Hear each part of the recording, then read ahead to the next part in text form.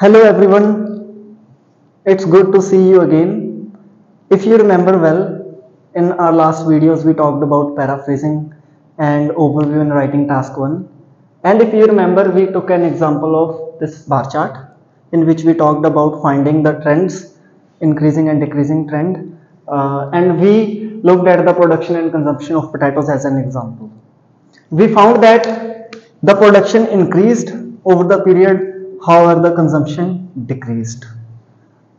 In today's video we are not going to discuss that. We are going to find what is more than the other. Like we are going to look if the production is more or the consumption is more. So if you see in this chart, these bars are for consumption while these are for the production. This bar is outstanding, it is of consumption. Here the consumption is more than the production, while if you look at this states the production of potatoes. Here the production is more. So we are going to make the sentences on the production and consumption which is highest in 2001 and 2003. So I have written the sentences over here. And the starting sentence is the one which we used in our last video. In our last video, we wrote the overview of increasing and decreasing trends. And if you remember, we wrote it as overall it is clear that while the production increased dramatically, increased means it went up over the period, and look at the chart, here is the production and it increased over the period. And another sentence which we wrote was there was a considerable decrease in the consumption over the period, and it states that the consumption decreased over the period. So if we look at the chart, here is the consumption which went down over the time period. So if you remember, you can write this sentence in your writing task 1, but we are not going to focus on this. The main focus of our today's video is on the maximum and minimum trends. So we saw that here the consumption is maximum and in the last year the production is maximum. So we are going to change this data in sentences. Look at the board. I have started this sentence with noticeably. This is a word and we can say it as a connector. It is a connector that we use to connect the sentences, and we also use it to put emphasis on something. So here the word is noticeably, which means the things that we are going to write in the sentences are easy to notice. If you see in the chart, these bars are easy to notice in the data. So I have written the word noticeably. Then I have written the consumption of potatoes was maximum in initial year. Initial means starting year. So if you see the consumption, here the consumption is maximum in the starting year. And the next sentence is whereas maximum production of potatoes was witnessed in the last year. So production was maximum in last year. Here we have the bar of production and it is maximum in last year. Another interesting thing in this sentence is I have changed the sentences. I have not written the same sentences. If you see the consumption was maximum, here I have written maximum production was witnessed. I have changed the sentences. So the one way to write in this way is to cram and learn these sentences. We are going to use these same sentences over and over again in our tasks. So learn this way of varying the sentences. As we talked in our last video, we have to make two different sentences, one for describing the increase and decrease, one for describing maximum and minimum. If you see, we have made those two sentences. So here our overview is complete. We are not lacking behind of anything. So in this way, I need you to write the overview. We are not left with anything. We have described the years and trends, and we have described even the production and consumption. It's not over yet. Don't get excited. Video is not over. Let's have a recap of everything that we have done. If you remember, our first step is paraphrasing in writing task 1, which means changing the given statement using our own words and using our own verbs. But the sense of the sentence must not be changed. Another sentence Another step is writing an overview. Writing an overview is giving an outlook of the data in 2 or 3 sentences without actually describing the data. So in this we describe general trends and different changes in the chart. We learned different phrases that are used before starting an overview, like it is clear that, it is obvious that, it is evident that, it is crystal clear that, from an overall perspective. But we use the word overall before starting an overview. It's the second step. Firstly, we write paraphrasing, and after leaving one line of the sheet, we start writing an overview.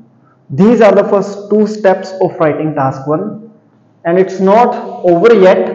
We have 2 more steps that are yet to complete, and without these 2 paragraphs, our writing task 1 is totally incomplete. We can't get more than 4 or 4.5. Okay, so another 2 steps are 2 body paragraphs, body paragraph 1 and body paragraph 2. So in these body paragraphs, we actually describe the data.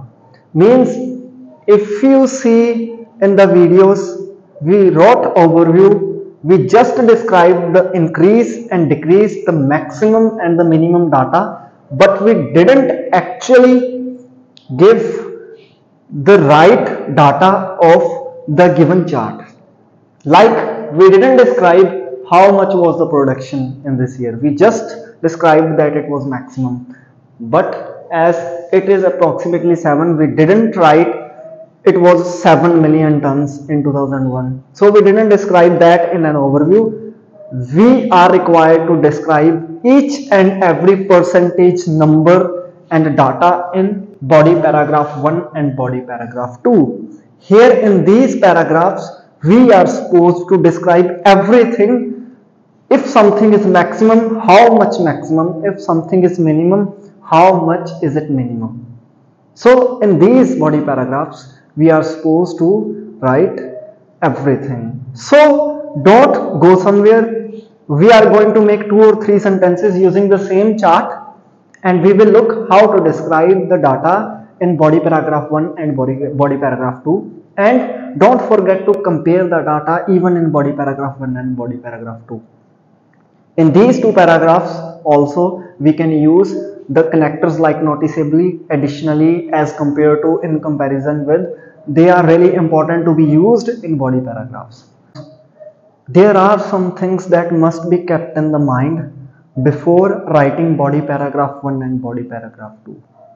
So let's see what are those things that are really important that needs to be remembered before writing body paragraph 1 and body paragraph 2. You are not going to learn those things from anywhere, but they are so important.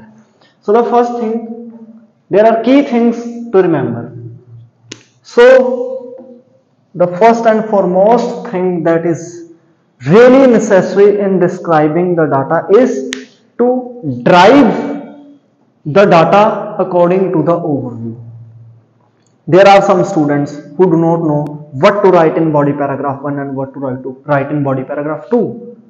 So you are not going to face trouble after watching this video. So how to drive the data? What is the meaning of driving the data? Driving the data means making overall progression in the data. Okay, so let's take the example of this chart. In our body paragraph 1, you are not going to write this bar this year first. No, you are not going to do this mistake. You are not going to describe this first. This is totally illogical. So how to drive the data according to the overview is, you stated about the consumption and production which was maximum. So here consumption is maximum, their production is maximum. But as I said, we can't start from here. We need to start from here, but we are going to start with the point that we wrote in an overview. So we wrote this. So drive the data according to the overview. I am going to describe this thing first. After that, I will describe the change in another year, and then I will describe the third year and the changes that occurred in the data. Okay, so whenever I will describe all the things, when I will come to this point, I will describe everything that the production was maximum over here. So first key point is to drive according to the overview. Write according to the overview. So state those things first which you wrote in the overview, because it is going to connect your body paragraphs with the overview. Another point is compare the given information. That is really important. If you are not going to do the comparison in the data, then you are going to lose marks in task achievement. Below the statement, we are given the guidelines. The guideline is summarize the information by selecting and reporting main features and make comparisons where relevant. So comparisons are important to be made where they are relevant. So in this chart, we are going to compare. What we are going to compare? We are not going to compare the years, but the data is all about production and consumption of potatoes. So we are going to compare the production and consumption in different years. So look at the data, find what we need to compare. If we are given the data about boys and girls participation in something, so we are going to compare the participation of boys and girls in different sports. So there are lots of examples which we will discuss in our further videos. So just remember these points. First, drive according to overview, then compare the given data. Don't forget to compare the data. So third is divide the data logically. So as you can see, we have to write body paragraph 1 and body paragraph 2. So it's important to divide the data for, we need to be having different type of data for body paragraph 1 and for body paragraph 2. So how to divide that? So the major thing is that I think you need to consider is divide the data according to the different trends instead of dividing it according to the data. Like if we have production and consumption, I'm not going to divide the data on the basis of production and consumption, like I'm going to describe production in 1 bp and the consumption is in another bp in bp2. So that's totally illogical, because in this way we are not comparing the production and consumption. We are just stating the production in 3 different years in 1 bp and the consumption in 1 bp. So there are no comparisons. So data must be divided the way it looks logical and comprehensive to the examiner. Here we are not going to describe the production separately and consumption separately. This is the illogical way of dividing the data. So describe the overview first. The trends that we discuss in overview must be written firstly. Then you need to remember, compare the information, and the information must be divided according to the way it is presented to you. So the thing that I want you to remember is, this is the main part that is looked by the examiner. The examiner is going to look at how the way you organize the information.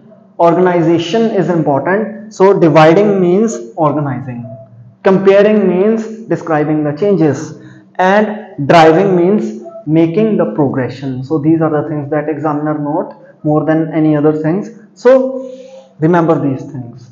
You are not going to learn this in one practice. You need to do a lot of practice. You need to look at so many charts so that you can learn how to divide different type of data and what we need to compare, from where we need to start and from where we need to end the data. So thanks for watching the video. If you like the video, press the like button, and if you dislike the video, you can press the dislike button also. I'm not going to feel disappointed. And if you have any reviews, you can send the reviews below in the comment section. And if you want some another videos, you can message me directly. I have an Instagram account. The username is iSukhdeep official. You can follow me on Instagram and put on your inquiries if you have.